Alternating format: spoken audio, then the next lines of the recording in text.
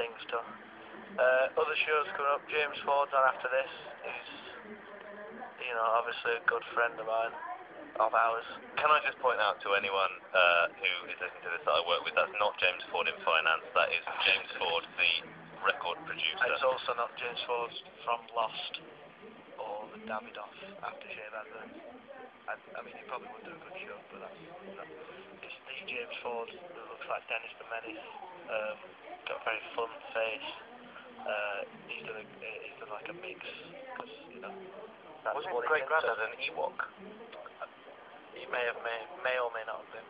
I think he was a DJ. That's where he got it from. He did a lot of that.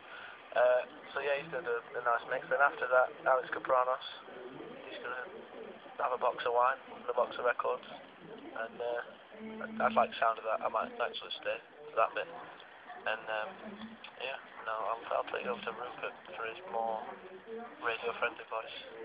Well, it's been the subject of upwards of 3 tweets, this Matthew.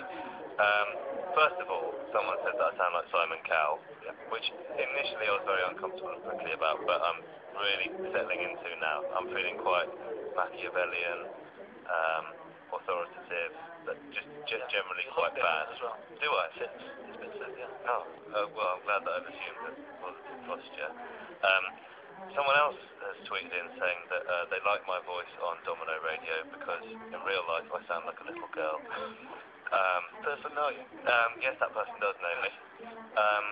Your mother has tweeted in and said that I don't sound anything like Psycho, which is very kind of her, but I do sound a little bit like Simon Amstel, which I think is, frankly, more than reasonable. Okay, I think we should go into a song before I sob. What is it going to be? I forgot. Yes, Crawl Home by Desert Sessions. From the Desert Sessions with PJ Harvey and Josh Homme and all that gang. It's a great track.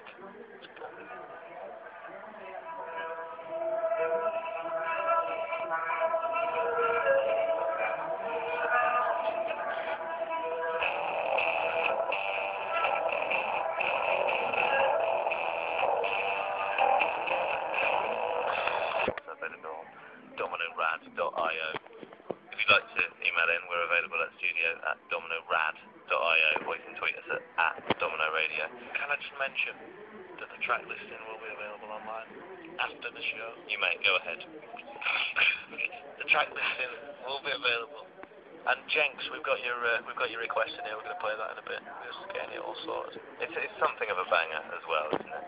Did you listen to it whilst you were making your record? I did. The request? Yeah. No, because you did, so I didn't need to. Oh, sorry, well, I forgot we only had the one copy between us.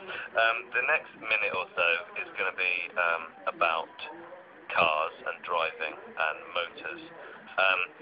I am aware, I just wanted to put it out there, I am aware that we are doing the drive time slot, and I'm kind of riddled with guilt about that because I don't drive. I can't get in the mindset of someone who is listening to this whilst they're driving, and this is very much a backseat drive time slot for me. Although Matthew is an avid motorist, and I'm sure he can adequately take that burden on his shoulders. Yeah, I'm a keen driver. Radio's always on. The next track is going to be car-based in a way, however tenuously. But just in the meantime, Matthew, I'd like to put an idea forward to you. This is my contribution to the motoring world. Yeah. I was wandering around in the sun just the other day, thinking, God, I don't want to go on the tube. God, I've got far to travel before thinking about getting public transport. But I thought, well, I don't want to get in a cab because that's going to be too hot as well. 3 words: open top cab. Views, Matthew. Air conditioning. That's just 2 words, but I tried to phrase it like you did. I know, I enjoyed it. Like soft top cabriolets. Cabriolet? Oh my God. This is a marketeer's dream. Write it down because people will think we just...